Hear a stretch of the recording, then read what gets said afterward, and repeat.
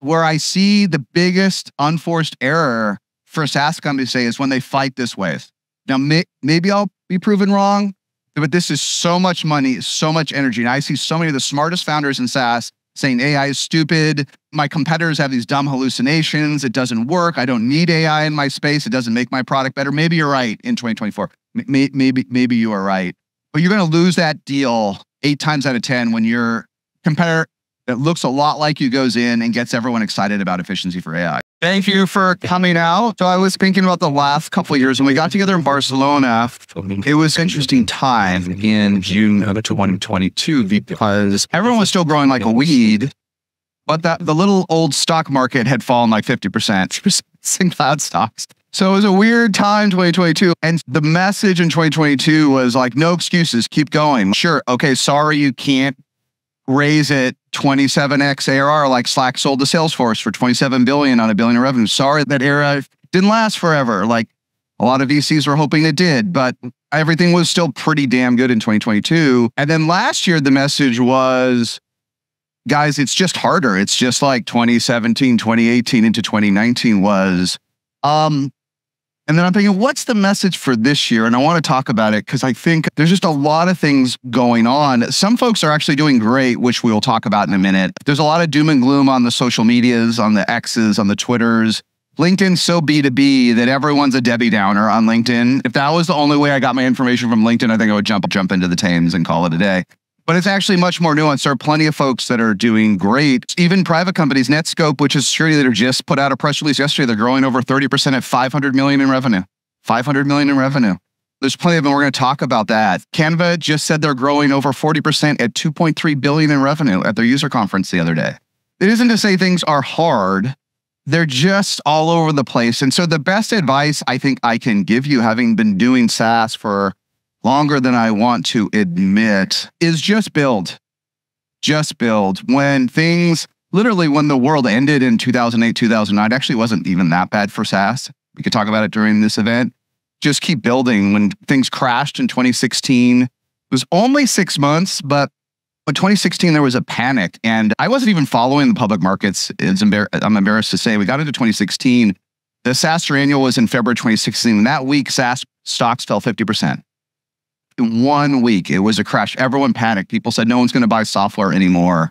The panic lasted about 6 months. LinkedIn panicked and sold to Microsoft really cheap, 25, 26 billion, but it was a profitable rocket ship with no need to sell. They were public, but everyone panicked. Everyone thought lasted about 6 months. Now this one's different. This one, we're going into year 3.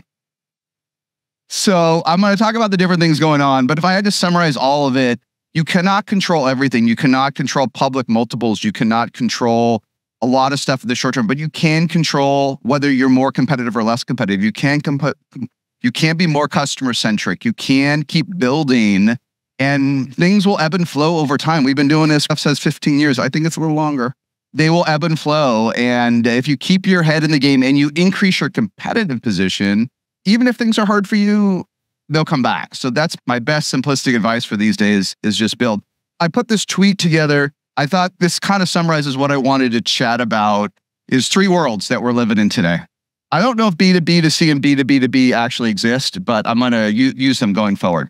B2B2C is folks selling to the real world, selling to the not to tech companies. They're doing pretty good, and we'll go through some examples. Canva was a great one, but there's plenty of others.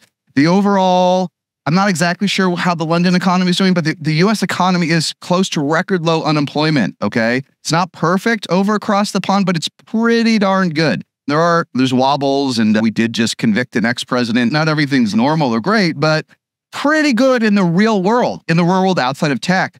2021 was the opposite. The real world was okay, but boy, people bought more software like 11 times an hour in 2021. Like tech was overloaded, but B2B2C is pretty good. B2B2B, I thought it would have bounced back by now. I thought what would have happened is, look, we've been through a cycle where a lot of companies just cut vendors. Maybe too much because it's a trite VC saying, but it's true. You can't cut your way to growth. Cutting does not produce growth. And companies go through moments where they have moments of panic, which I don't think is really happening in a lot of companies because they sell to end consumers, or they just go through moments where there are zeitgeist, which is to rationalize vendors, to cut vendors. And big public successful companies not in tech are just cutting their stack from 200 apps or 300 apps to 150, or I'll give some examples. And that makes sense. And people overbought. So when you overbought in 2020, late 2020, 2021, it makes sense for people to say there's just way too many SaaS apps. Adam Gross was the interim CEO of Vimeo, public company at over 400 million. He came to our SaaStr Miami event. He said, one of the things when I started Vimeo a couple months ago was like, we had 100 SaaS apps. I didn't even know why we had them. So even though he's a SaaS guy, since inception, I'm here as CEO. We just brought in the full-time CEO. I'm going to cut like 50 of these because no one can even explain to me why we bought these. So it makes sense we did that. But I thought we would bounce off that process. We would get through it. We would stop cutting and we would get back to growth. I thought that. And I think a lot of folks in impacted categories, I remember I did an interview, you can see it on YouTube, maybe 6 months ago with Henry Shook, one of the great founders, CEO of ZoomInfo. And his point was, listen, we've bounced off the bottom, so we've got to go up from here. But we haven't seen that yet. It hasn't gotten better yet in a lot of B2B2B. I think it will, but I can't predict. I don't think any of us can predict well, is why we have to build. And then there's this thing called AI. And I just wrote WTF because there's a lot of things going on in AI. It's terrific that we have 200x ARR rounds back. It's great. We'll talk a little bit about that, and we'll talk more about it tomorrow. But it's warping a lot of things we think. And in some ways, 2021, the headlines, the funding rounds and everything feels 2021 done all over again, just different only for a subset, only for a subset. This is my slice of the world. It's not monolithic. And I put this together. I put a few leaders here on the left and then tweeted at others. Here's some folks that are not selling to other tech companies that are doing pretty well. Canva, 40% of 2.3 billion. It's pretty darn good. Profitable for years. Toast, selling to restaurants, growing 32% at 1.3 billion ARR. I invested in a company that's adjacent to Toast called Owner, which is like marketing for restaurants. They've crossed 20 million. They're growing almost 10% a month every month. It's a good company. But the point of the story is they haven't seen any macro impacts because their end customers aren't seeing it. There's some. Sarah, great CEO and great team. We've had a lot of the team. The chief product officer did a great session at SaaStr Annual on how they do 5 products, which is a great one to watch on YouTube. 39% at 1.1 billion ARR, and that's the one in the middle, or the one look at the top. They're aggressively hiring. They're selling to truckers and fleets and consumers that are doing reasonably well. 39% at 1.1 billion. Klaviyo, who will be here and talk about how they're going. If you haven't heard of Klaviyo, if you're in the e-commerce world, it is the most beloved app. People love Klaviyo. It's coming up on $1 billion in revenue, the #1 app in the Shopify ecosystem. Growth has come down a little bit, but 42% at 750 million and 30 some odd percent coming up on $1 billion. Those are end consumers. Monday's always interesting. A lot of folks probably don't use Monday, because Monday does a lot, it has a lot of products, but we can think of it as an Asana or a Linear or an Atlassian for non-tech customers. They started off, we did a great session with the co-CEO Ron at SaaStr Annual last year. They started selling to churches and folks like that. And I don't think churches are having a down year. I don't think they're having an up year. Maybe they're having a down year. Maybe donations are down, but it's like not the same variability that our friends at Zoom and ZoomInfo and others have. So they're on the way to $1 billion in revenue. They're growing 34%. And then the whole world of security, if you're not in it, you don't get. In fact, I'm not a security expert, but it's evergreen. The threats keep going and CIOs have to keep putting budget. Zscaler said they're growing 32% at 2.2 billion, and it's smaller competitors. We talked about private Netscope over 30% at 500 million. CrowdStrike and others. There are others. Wiz seems to be the fastest growing software startup ever in today's markets. These are areas, I call them vertical SaaS, is less impacted. B2B2C security, it's pretty good here. If you're not in a pretty good space, it may feel really hard, but realize it's not everybody like it looks like on social media. Now, B2B had a rough week. And when I was starting to put this, think about this deck a couple weeks ago, I didn't know we'd have a week like this. This was if you don't follow the public markets, and hopefully you don't as founders, I would encourage you to put your money into VTI, the broad stock market, and just invest in your own stock, and don't worry too much because it'll come up and down. But this last week was nutso. Mongo down 23%. Mongo, one of the great cloud stocks, had consistently grown in the 30s or higher. Great CEO, great team. Everyone uses it. There's competitors, but everyone uses Mongo. Then just last week, they said, we're only going to grow 17% next year. Huge drop. UiPath Huge drop, 30%. Lots of issues with UiPath, which we love. Daniel Darn spoke here last year. Excellent session. Just came back as CEO the other week. Growth is still good, but UiPath had no net new customers last quarter. No net new customers. Now, they did grow because they grew a lot of their accounts, which is the way a lot of us are still growing at scale if we're not adding new logos. Their 5 million and up customers are at a record size at UiPath. Their 1 million is growing, but no net new customers. Think how different that is than Canva or Toast. Think how different it is. And then Salesforce, if you didn't follow it, good. Like, you got other stuff, just go build. But Salesforce lost $50 billion in market cap. $50 billion. And what happened? They missed the quarter by a little bit. Who cares? What Mark said, what the team said is we're only going to grow in the single digits next year. Only grow in the single digits. And why is that bad? And I thought about it a little bit. One, obviously single digits is not great. It's not a growth stock.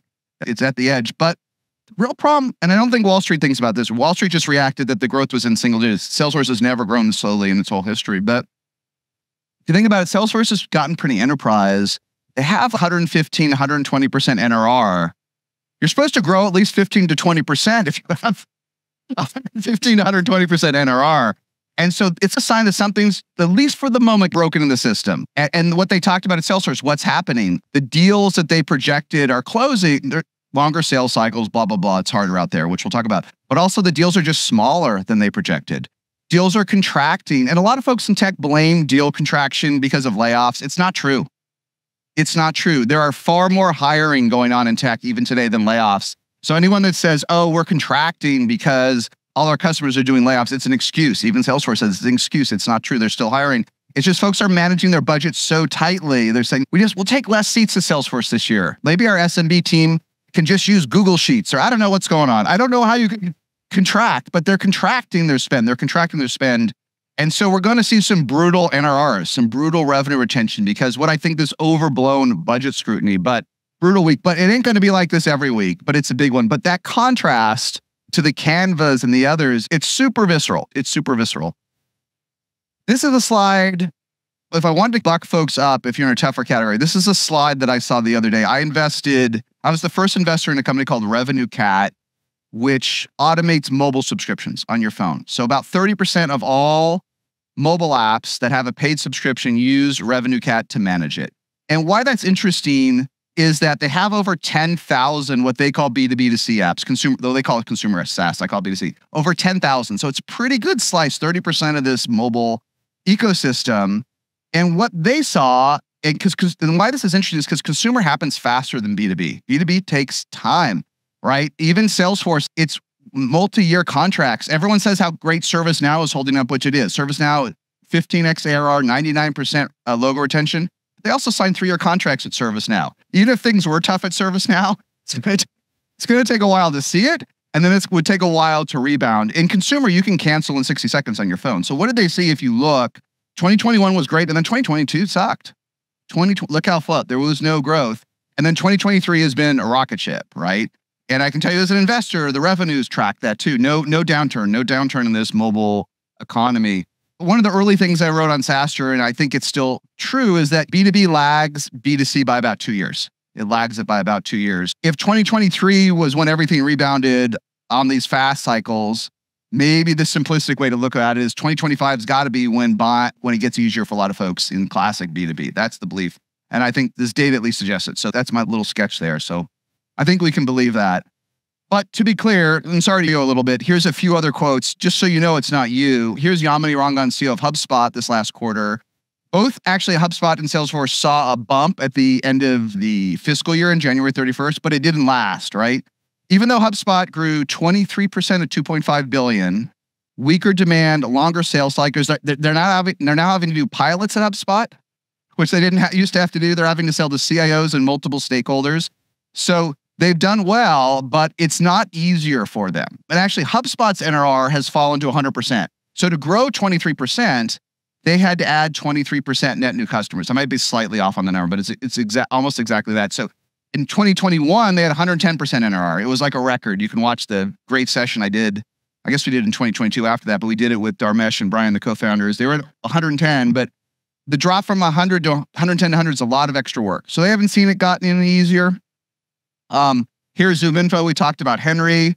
As it relates to NRR, our SMB business is challenged. Zoom info's tech NRR is about 85% now.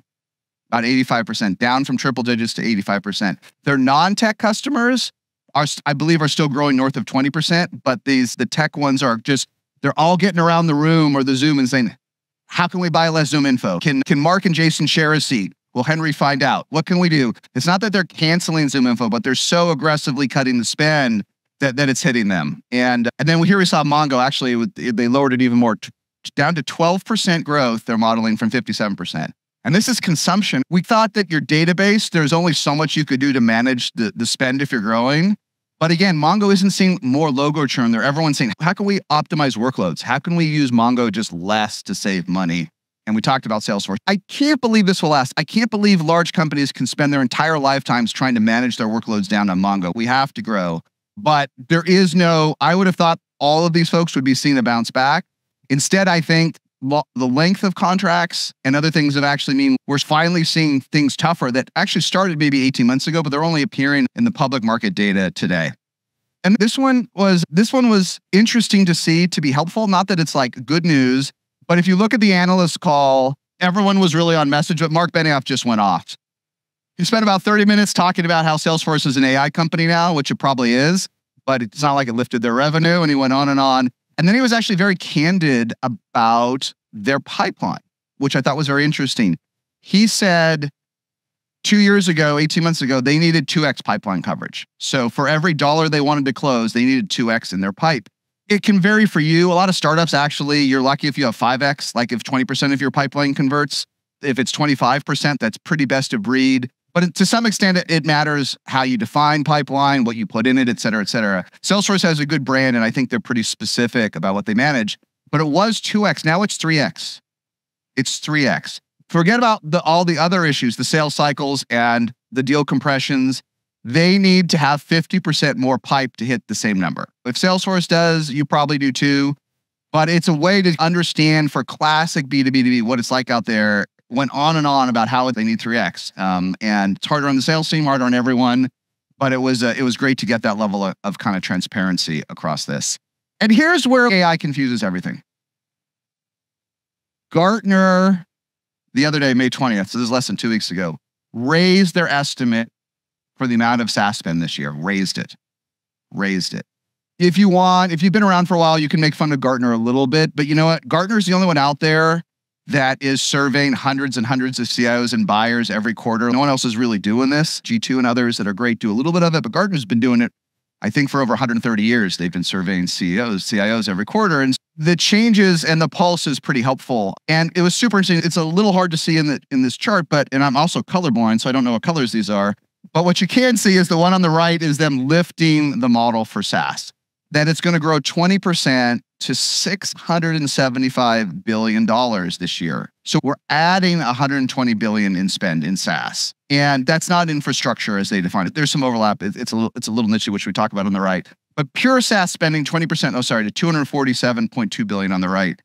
So what's happening here, right? It's pretty confusing. If we're adding 20%, where is this money going? And to some extent, it's not clear. Some of it's certainly endless price hikes, endless price increases. People are still raising prices everywhere. Even yesterday, Spotify raised prices again for I think the third time in 3 years. So that's consuming some of it. But a lot of it is moving to versions of AI. And here, I copied these from Jam & Ball. You don't have to follow these details. But this is growth on the platform side. This is Azure and Google Cloud and AWS. But look at how much acceleration the spend has been on Azure and Google Cloud. This is all AI. This is all AI. So they bottomed out a year ago or a year and a half ago, but this AI spend, this amount of money is fueling this here, right? Obviously, we've heard of this little company, NVIDIA, that's been around for a long time, that's had a good run, up 40 billion in one day. I guess it balances out Salesforce. But there's so much money going here into this. The question is, how, as a startup, how do you benefit from it? Salesforce itself isn't benefiting from it, even though it's building the applications. Dell actually got hit. Dell fell 15% last week. Dell said we're seeing demand pick up, but also it's more expensive to provide servers for AI, so it's a wash for us. So it's a little murky who exactly is benefiting it. But one thing we know, AI, VCs are all over it. So there's one thing that's crystal clear, and I think there's a session that we'll be doing on this tomorrow. I'm a little murky. I'll let you know later today. But I really call it the hunt for riches, and this needs its own session to dig into it. But if nothing else is happening, especially folks for fundraising, this is where VCs are deploying. It's one of the 3 places VCs are deploying money.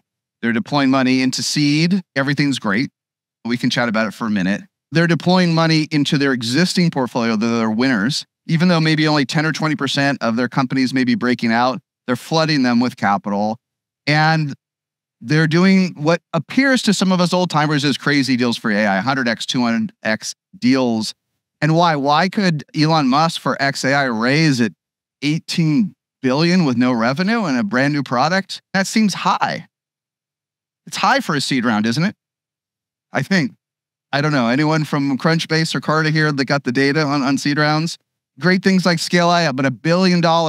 Excel putting an extra, already the lead investor, putting an extra $1 billion. Philippe will be here. He can tell us all about it. And why? What's going on here? Obviously, you can see the dollars at this term hyperscalers, but at the cloud leaders, at Google Cloud and Azure especially justify it. But if OpenAI is really doing $2 billion in essence in 18 months, like that's the bet people want to make. This is how you make money in venture, is you try to get the one that's going to 2 billion in 18 or 24 months when there's a paradigm shift, and you might lose on all the others. These are great. Do companies that seem epic, like Poolside, that are brand new and have essentially no revenue, are they worth 1.5 billion in 12 months?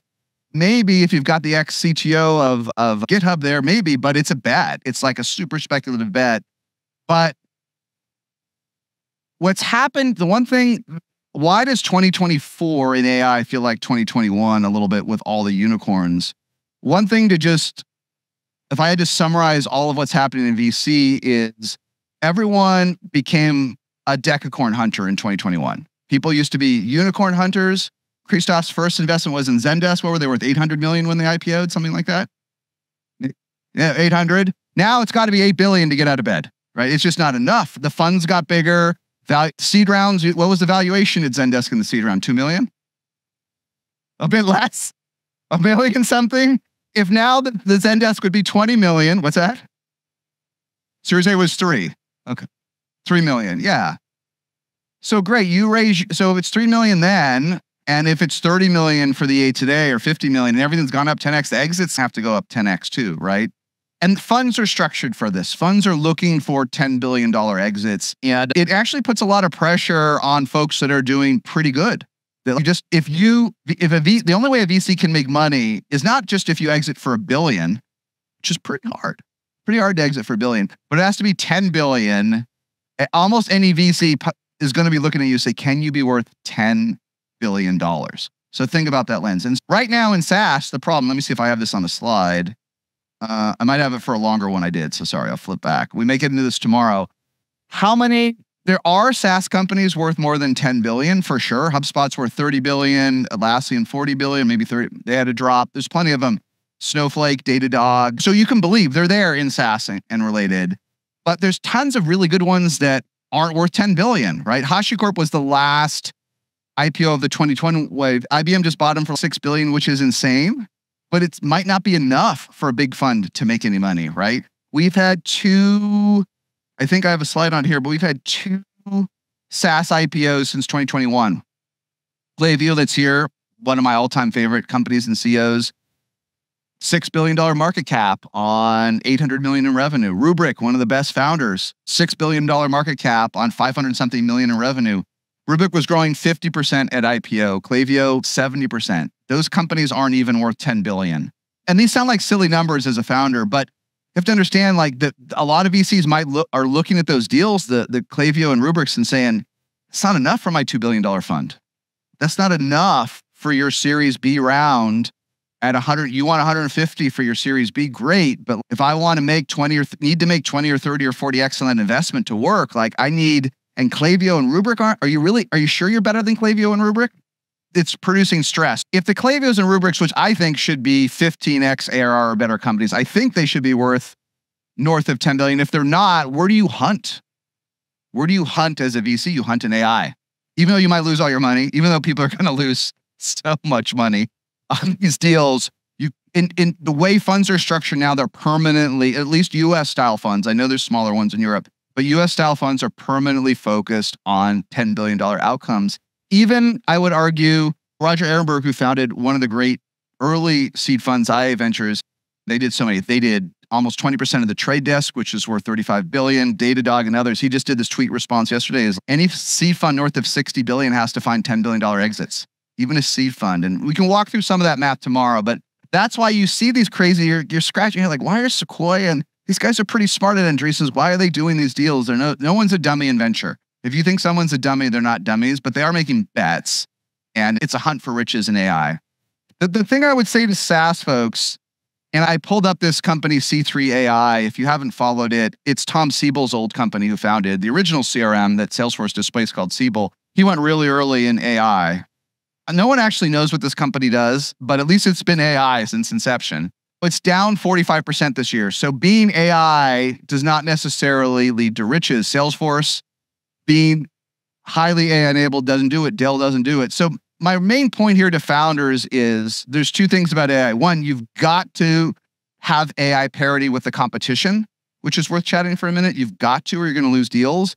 But changing your TLD or your URL or adding the slide, you may trick an investor or two. Don't give it a shot, but it's not enough. It's not enough to say you're an AI company today for a million reasons. It's not enough because everyone that needs to be an AI company should be becoming one. Everyone should be using APIs. Everyone should be enhancing their product. But there's a hunt for riches, but people aren't stupid. It's got to be real. Whatever real AI is, it's got to be real AI. And if Mark Benioff can't convince Wall Street he's an AI company now with all their investment, you likely are not going to be able to if it's not yourself. Okay, maybe just a couple other things I want to hit. And if we have any time left, we could take some questions.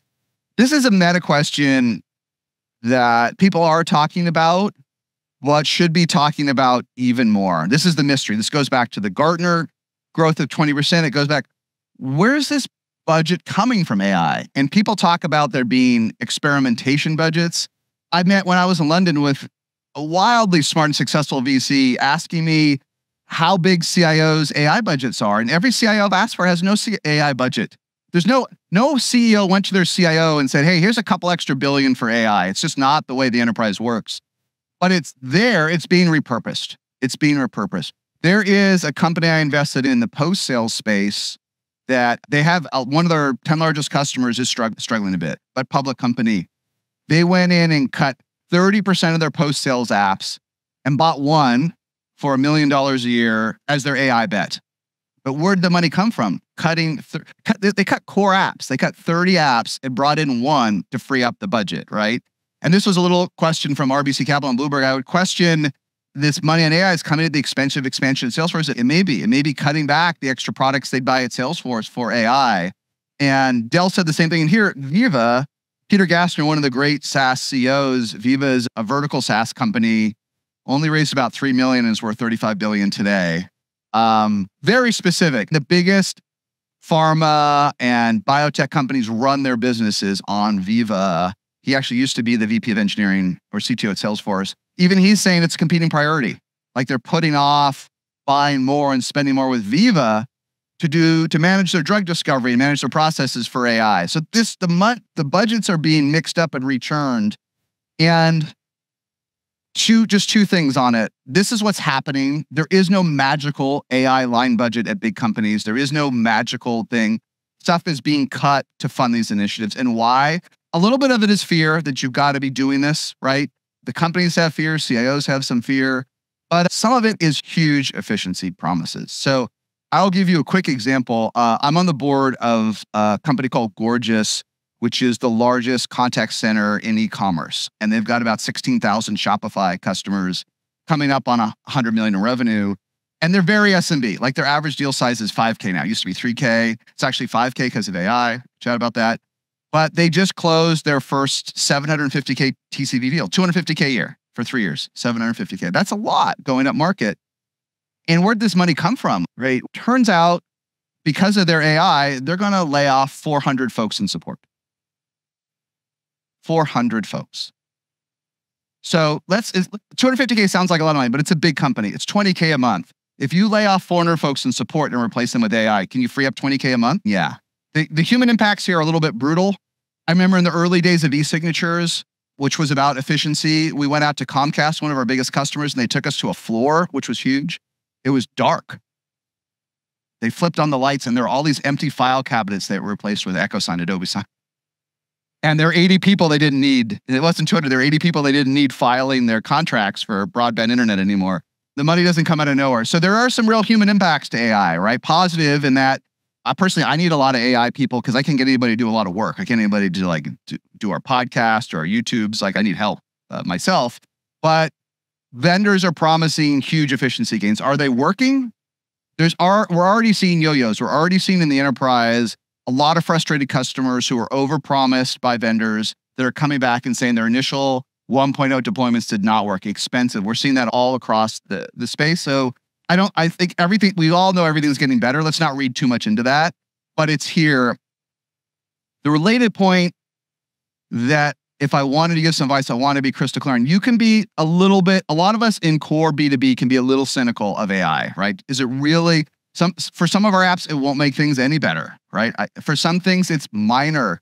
But what is clear to me is if your competitors are out there promoting efficiency gains from AI, and you do not have feature parity, you're going to lose this deal. You are going to lose this deal. People want, I know the initial promises in 2024 aren't being met. It's frustrating customers, but they know this is a bet they have to make, and they do believe it's going to get better, or at least they hope it's going to get better in 2025 and 2026. They see it. And where I see the biggest unforced error for a SaaS company to say is when they fight this wave. They fight this wave. Now, maybe I'll be proven wrong, but this is so much money, so much energy. And I see so many of the smartest founders in SaaS saying AI is stupid. Everything, my competitors have these dumb hallucinations. It doesn't work. I don't need AI in my space. It doesn't make my product better. Maybe you're right in 2024. Maybe you are right. I use Canva every day. I don't really use their AI stuff. I don't know if it's any good. I use Loom all the time. I don't know if it's really makes my Loom experience any better. I don't know. But you're going to lose that deal 8 times out of 10 when your competitor that looks a lot like you goes in and gets everyone excited about efficiency for AI. So don't do what you will, just build, but don't fight this. If you're not AI first, don't be AI first. But I know I'm being a little redundant, but this is so important. Look at your top 5 competitors. Do a sheet. Be honest with yourself, your product team, your co-founders. What are they doing in AI today, and what are they promising in the next 12 months? Even if it's a check the box feature, you better darn check it. It's like going into a deal in the enterprise when you're not SOC 2 compliant and they are, or versions of that. If you've been in there, you're just going to lose the deal. They're just going to say, I just don't trust you. I just need it. I don't care if you're better or more innovative. I need the SOC 2. So I think everyone in the world should do that for no other reason. AI's become, you're just going to lose to the competition. This one we hit, but it's helpful to see it here. There's a few things that are just making everything also harder, which is that the public markets suck. They just suck on a bunch of levels. Multiples are low, but also we've only had 2 real IPOs. And you look, if they were junky IPOs or struggling companies, would be one thing, but only ones that bothered to IPO since HashiCorp in 2020 were really good. Klaviyo and Rubrik, 2. Everyone else is waiting. Stripe is waiting. Plaid is waiting. Canva certainly could have IPO'd earlier, $2.5 billion in revenue, growing 40%. They're waiting. People are waiting. But the ones that did have $6 billion market caps on their way to $1 billion in revenue with top tier growth, top tier NRR, top tier everything.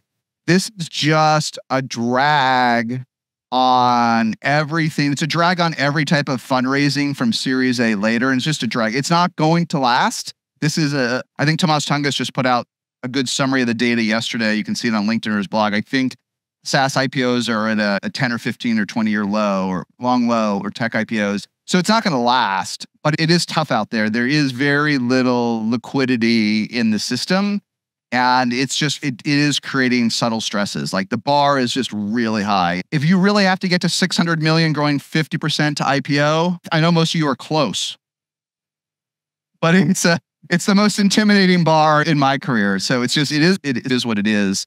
Maybe I blotted this one over, but the multiples are still, I've been talking about multiples much more the last 3 or 4 years at these events in SaaStr. But here's my simple way of thinking about it. This is the BVP Cloud Index. You can track it on Bessemer sites or other places. The median public SaaS company is trading at 6x ARR, the median. Now, some are struggling, some are higher. So a lot of the best ones, the Samsaras and others, are trading at 15. But this makes it really hard for VCs to make money. It makes it hard for a lot of things to happen in the system. And if I had to summarize all of this, a lot of old timers will say, hey, this is just how it was in 2016 or 2015 or 2014 or 2017. Maybe there's different ways to slice the data, but I think it won't get easier for us until this is about 8x, until we see 20 to 30% reflation in multiples. And it may sound like just a number, but it's not. It makes everything so much easier. These valuations work, the capital raising works, the investment works. 6x is just, you're here. The average folks that attends a SaaStr event, I think, is around 5 million ARR, right? Works so hard. It took you 7 years. You're worth 30 million. It's not that great. It's a bummer. The good news is you're going to keep building and growing, and you're going to go from 5, and we'll see you at 10 the next year, and then 20 and 40. But it's tough for the world that we certainly got used to the last 4 years to operate well at 6x. So that's the one to look at. When this reflates a little bit, and then is it really all interest rates? I'm no longer sure. Is it really all this? We're no longer sure. But 6x, it's still a tough world. And maybe just 2 things to summarize. And again, I think as a community, we over talk about VC, but it is important at many levels. If you're fundraising or just to understand the pulse of the system, every VC that I know wants to invest. There's new VCs that have only been in a couple of years. They've got capital. They don't care about the past.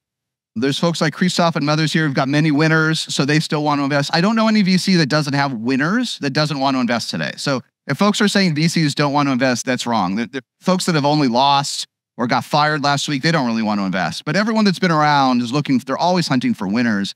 But there is real stress in the system. I picked 3 recent examples. The one on the left shows rolling IRRs, rates of returns for VCs. And the way VCs calculate return is different than others.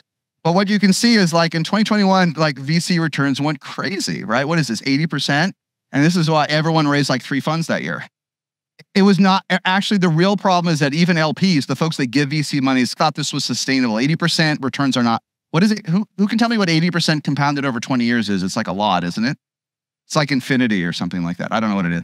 But it's crashed, right? And so real IRRs, everyone is full of shit in venture on Twitter. Oh, all my investments are so great. I'm such a genius. I own 0.0001% of this unicorn. I made so much money. But the real IRRs, when you blend it all together, they're negative. So this is just stress. And VCs are getting a little bit of a pass from their own investors, limited partners who are saying, look, we're going to give you a mulligan in some cases on one fund. But it's just stress. It is stress. It is stress.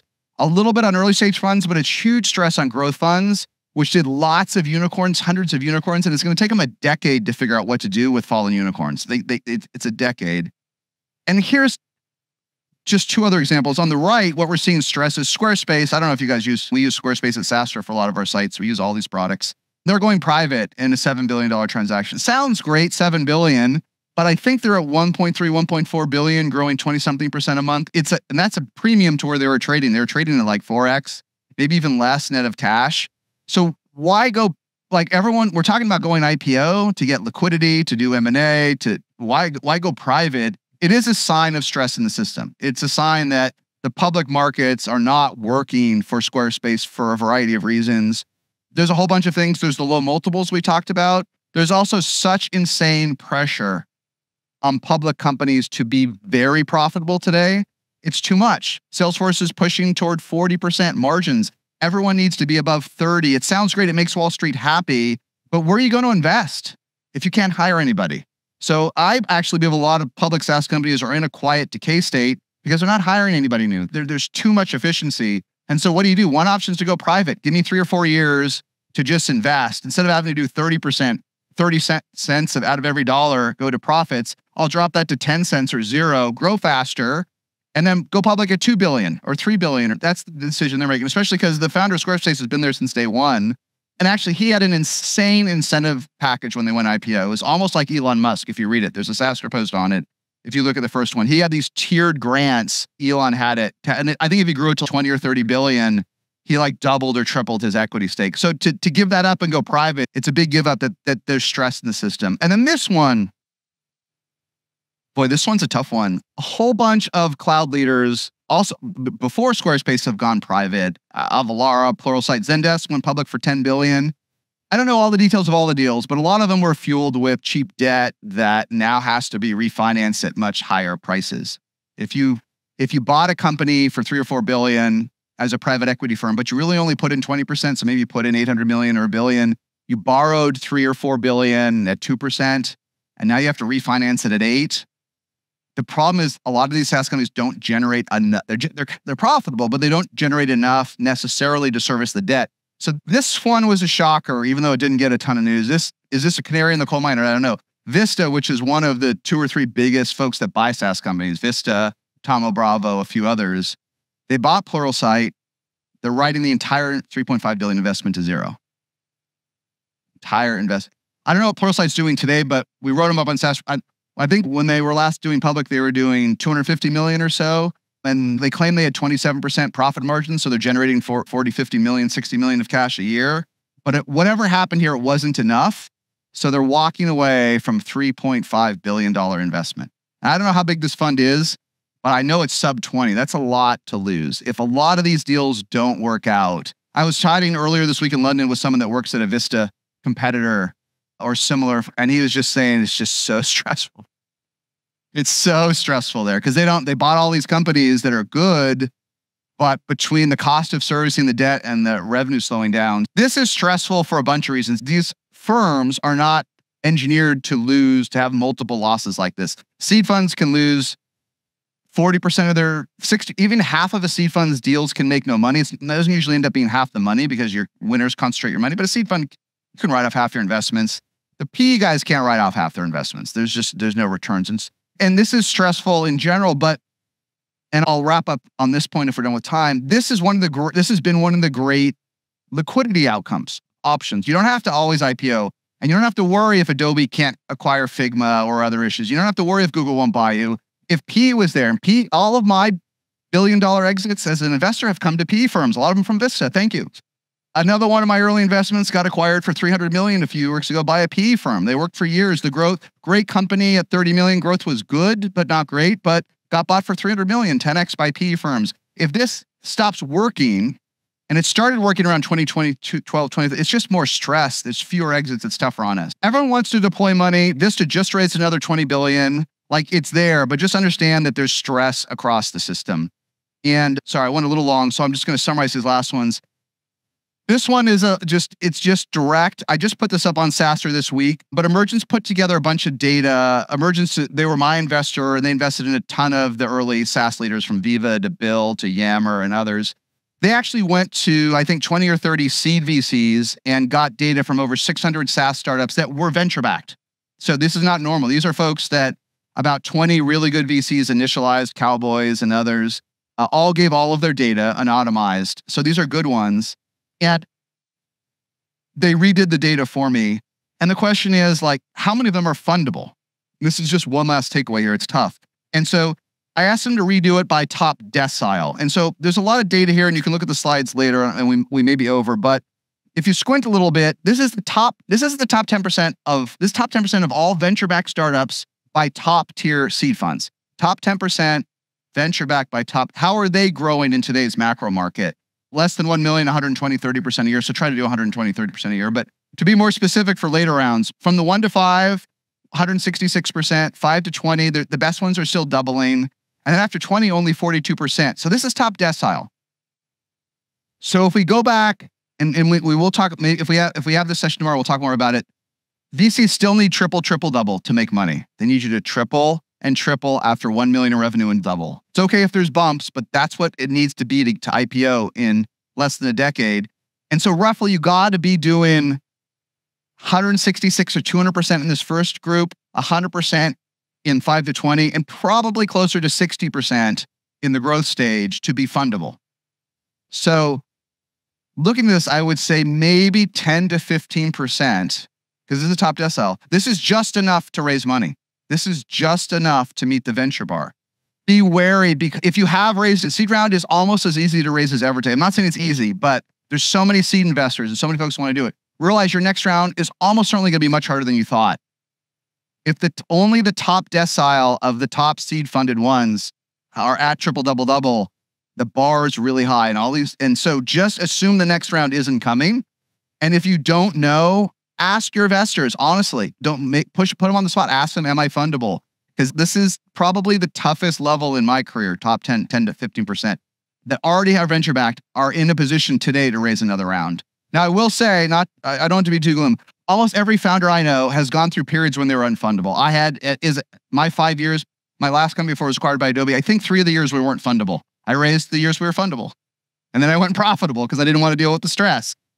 Most startups are not fundable every year for a lot of reasons, but be very cognizant if you are. Don't waste energy, don't waste drama, don't overspend your cash if you're simply not in this top decile or better, because it's almost certainly not going to happen. It doesn't matter how likable you are. It doesn't matter how pretty your deck is. It doesn't matter how many people you meet for coffee. This is the bar, and it's harder to meet now than it has been. Let me summarize, just build. B2B2C did come back fast. That's why I'm not like a good better, but I'm cautiously optimistic on 2025. I'm cautiously optimistic that if B2B2C came back 2 years ago, 2025, people are going to stop cutting everything and spend more. IPO and liquidity sucks. Vistalot losing $3.5 billion on Pluralsight sucks. 2 IPO, you have to be over 50% growth at $500 million to IPO sucks, but some really good ones coming. Canva, Stripe, Figma, those, I think people are going to get excited. People are going to get greedy again, which we need. The final just pointed, but there's stuff, multiples are meh. The fundraising's hard. A lot of this stuff you cannot control. Keep building. It takes 10 years to get anywhere good in SaaS, 7 to 10 years. Keep building. Be cognizant of the competition. Be better to the competition. And you get multiple chances at this. The pendulum swings back and forth. You can have it, but everyone has a year of hell. It will come back. And for many of us, we just have to push through some macro challenges we can't do anything about. So thanks, everybody. Thank you.